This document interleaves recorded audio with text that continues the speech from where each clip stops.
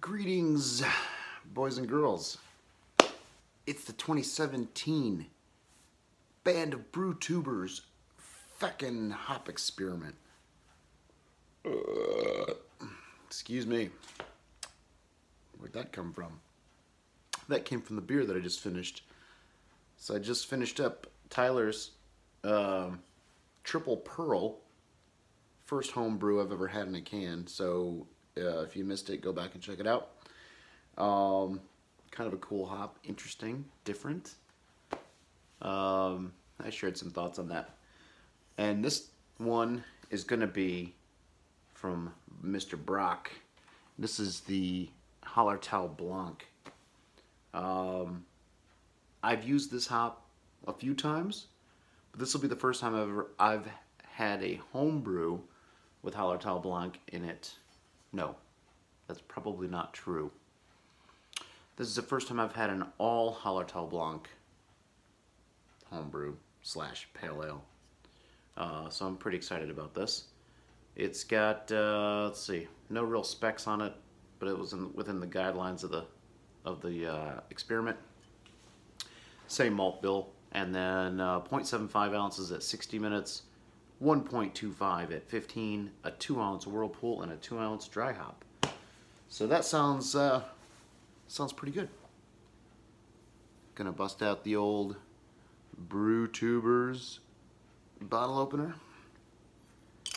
Get over to brewtubers.com. Join up in the forums there, and I think those are available. Maybe I'd reach out to the admin, find out. All right, just rinse this baby. Let's get this sucker in a glass.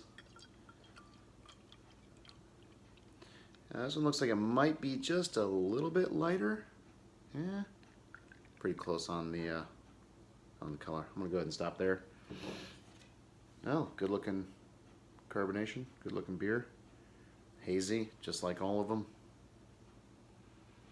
Oh yeah, nice.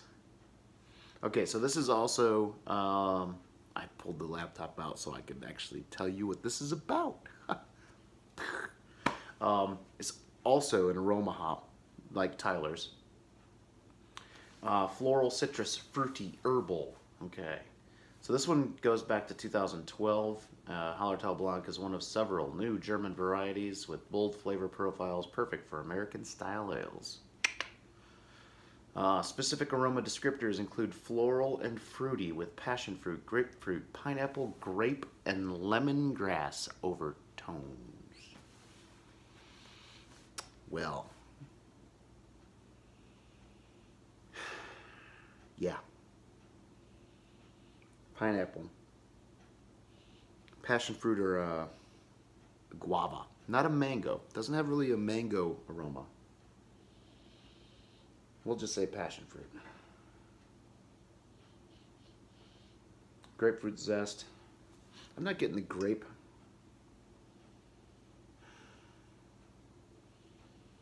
I'm getting a little bit of maybe lemon, like lemongrass. There's something else.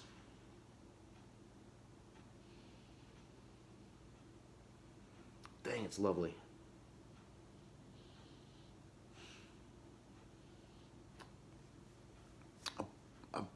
There's a brightness to this. Floral, maybe? Dang, it's inviting though. The aroma is just awesome. I think this is so far my favorite aroma out of the 3 I've had. Had mine, had Hunter Nails, had Everdy's. I guess this is the 4th. 3rd, that wasn't mine. Cheers. Nice smelling beer, Brock.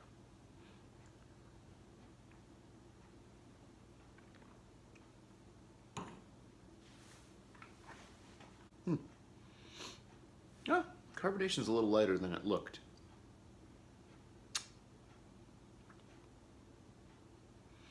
Pretty solid bittering character on that one. Maybe a little more bitter than the others.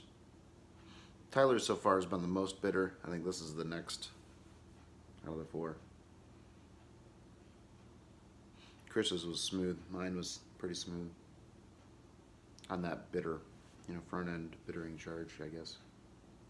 Man, I can't get over the aroma. The aroma is so good. The aroma is awesome. Flavor.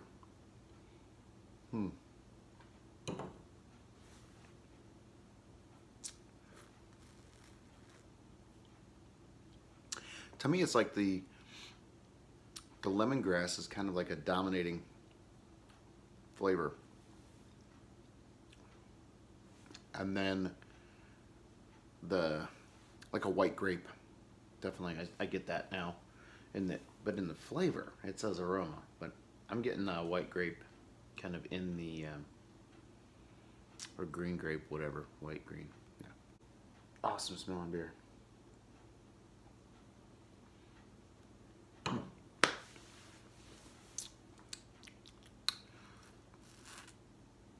It's nice.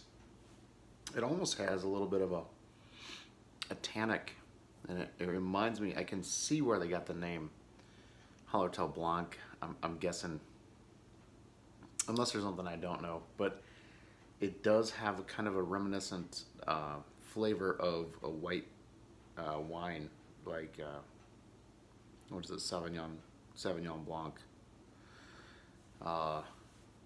It's good though. Real good. There's a number of commercial beers you can find this hop in now. I think it's usually paired with others. Like this came out, kind of hit the market with the at the same time the Mandarina Bavaria came out, and so you could find a number of beers. I think that was also a German hop, but a number of them kind of with a combination of these two. They play nice together. They really do.